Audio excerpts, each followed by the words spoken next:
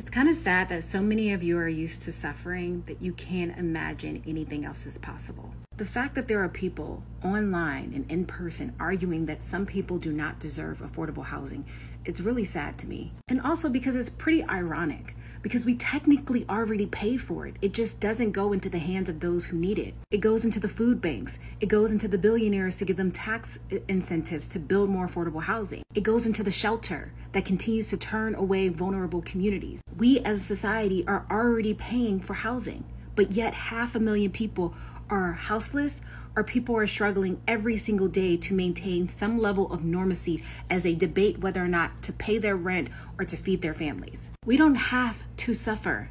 And it also always blows my mind when people are like, well, I pay for housing, or I pay back my student loan, so they should do it. So because you suffered, they should suffer too, versus putting more pressure on the government to do better by you and therefore do better by everyone else.